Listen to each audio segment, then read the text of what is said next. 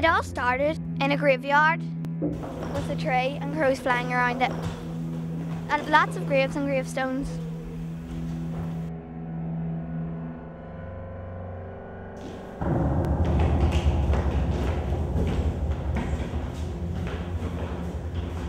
There were some very old gravestones like Vinton McCabe's and Patrick Lynch's.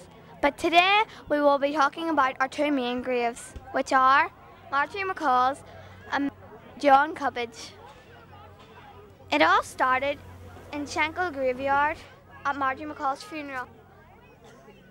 Sitting at her funeral was her husband and her daughter. That night,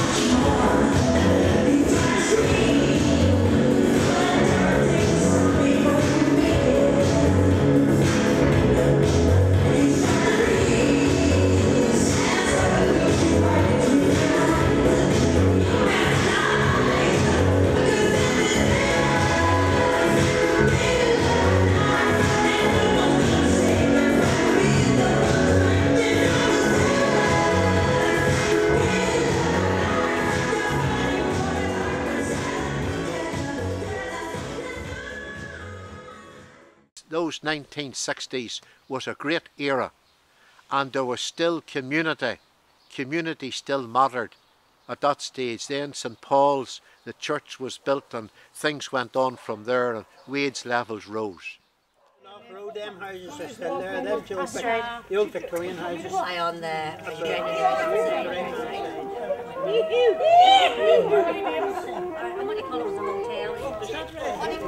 what's it called? Your legs is all crimped. Your legs is all crimped.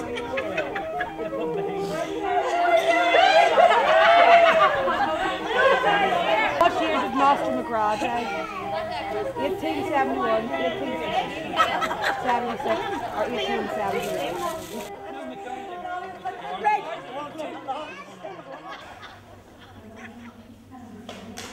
Visit dogtagedrugs.co.uk and call helpline 0800 114 114.